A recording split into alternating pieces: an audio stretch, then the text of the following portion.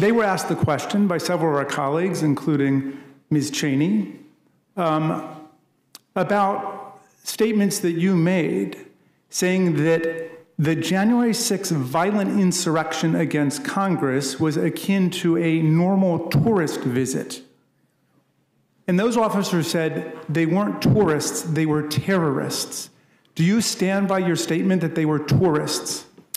I would like you to quote my exact statement, not your interpretation of my statement. Okay.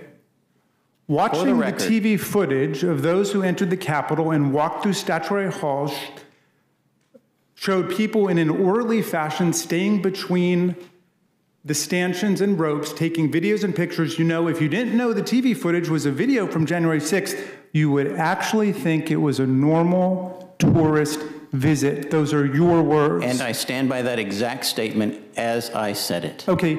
Do you agree or disagree with the officers who spent 4 or 5 hours battling that medieval mob that had baseball bats and lead pipes and so on? Do you stand by the statement that the people that they were fighting were tourists, or would you agree with them that they were terrorists?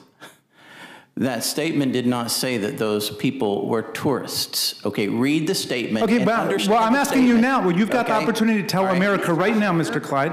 Could we just lower our voices here? We don't. I'm sorry. I just. Yeah, but you've got the opportunity to clarify for the whole country right now. For these officers, I urge you to watch it on TV. I urge you to watch it in your office. Officer Hodges, Officer Fanone, who experienced traumatic brain injury, who had a heart attack after he was tased by some of the tourists or terrorists. Officer Dunn, Officer Hodges.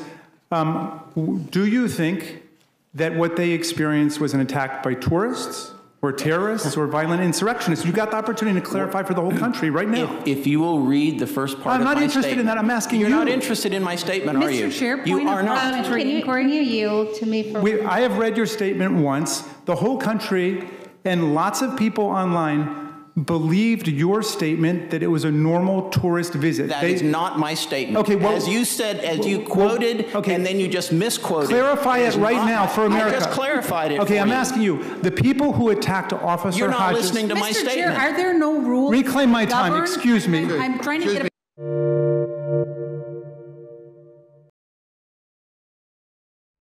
Thanks for watching Bloomberg Quick Take Now. Subscribe to our channel to see the biggest stories the moment they happen from around the world. And tune in to our 24/7 live stream for global news coverage, interviews, deep dives, shows, and documentaries on the stories you care about most.